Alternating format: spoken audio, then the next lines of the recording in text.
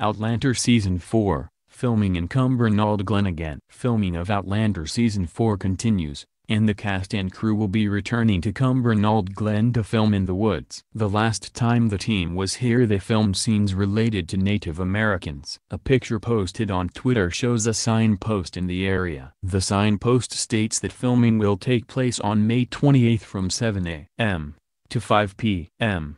The filming will only take place at one specific location within Glen. This location is within southwest of the Ducat. People who will traveling in the area will have to face some minor inconvenience because the production team has parked their equipment vehicles on the tarmac track inside Glen. The production team has laid a trackway alongside their vehicles to give the pedestrians an alternate path. This track will be wide enough to accommodate a wheelchair or buggy, if necessary. The vehicles of the crew members will be using both ends of the Glen Cumbernauld House and Broom Road. The post states that the crew members will drive with great caution, but it also suggests that people in the area also exercise a degree of caution when they are close to the crew members of the show, their vehicles, or the filming equipment.